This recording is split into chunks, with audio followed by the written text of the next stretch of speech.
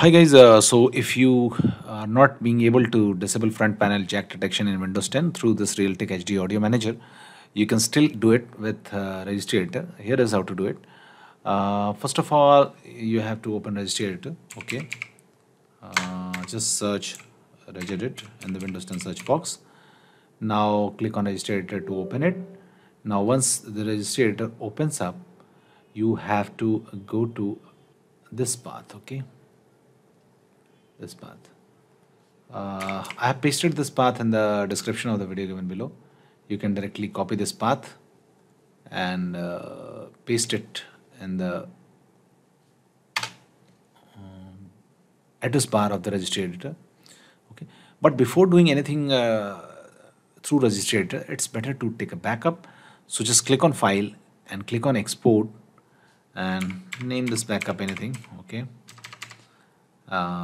and click on Save, so that if anything bad happens, you can always go to click a file and click on Import and import that backup.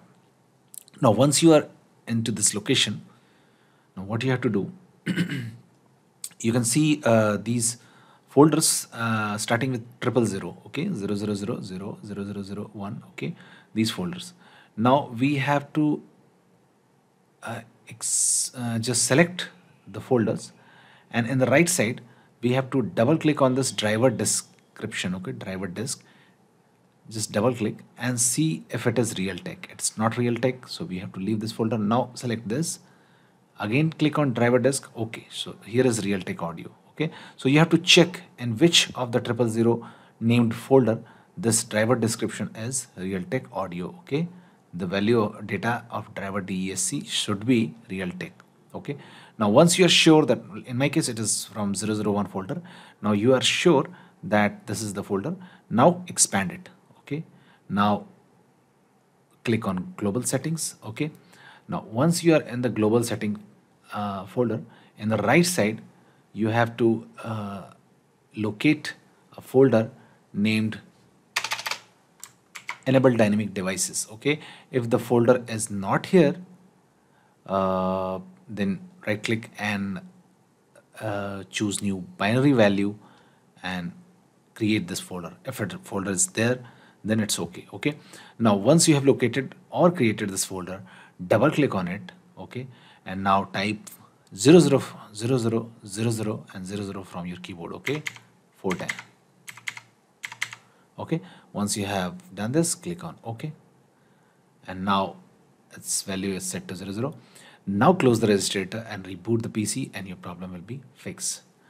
Now if the problem is still there, we can go to method 2. This is also using registry editor. So in the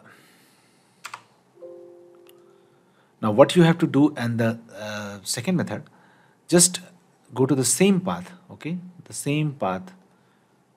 I pasted this path in the description of the video given below. Same path, same location. Okay, now what you have to do is to expand each of these folder named 000. Okay, and look for the settings. Okay, settings, if there is any settings, expand that setting also.